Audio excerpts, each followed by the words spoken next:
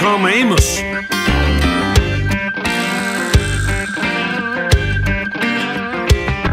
Now Amos Moses was a Cajun. He lived by himself in the swamp. He hunted alligator for a living. He'd just knock him in the head with a stomp. The Louisiana law gonna get you, Amos.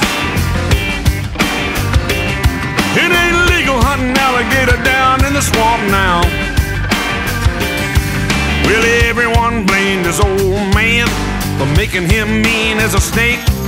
When Amos Moses was a boy, his daddy would use him for alligator bait.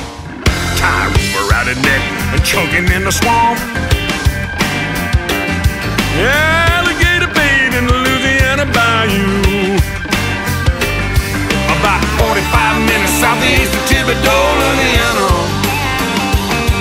live a man named Doc Millsap and his pretty wife Hannah. They raised up a son who could eat his weight in groceries. Named him after a man of the cloth. Call him Amos Moses.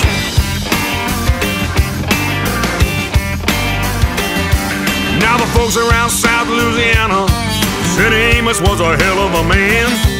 He could trap the biggest, meanest alligator and just use one hand. That's all they got left, cause the alligator bit it. Left arm gone clean up to the elbow. Well, the sheriff got wind that Amos was in the swamp trapping alligator skin.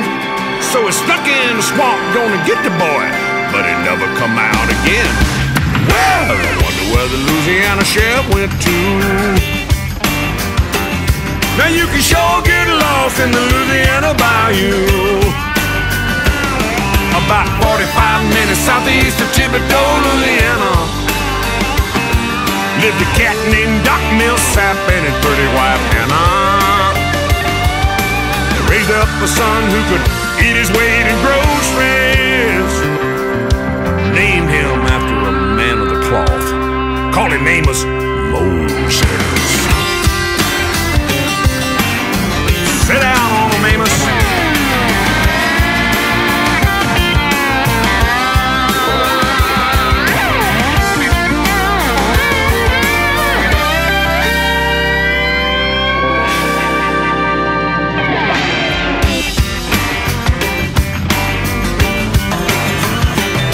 About 45 minutes southeast of Thibodaux, Louisiana,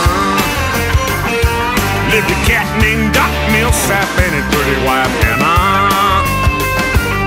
They raised up a boy who could eat his weight in groceries. Named him after a man of the cloth. Called him Amos Moses.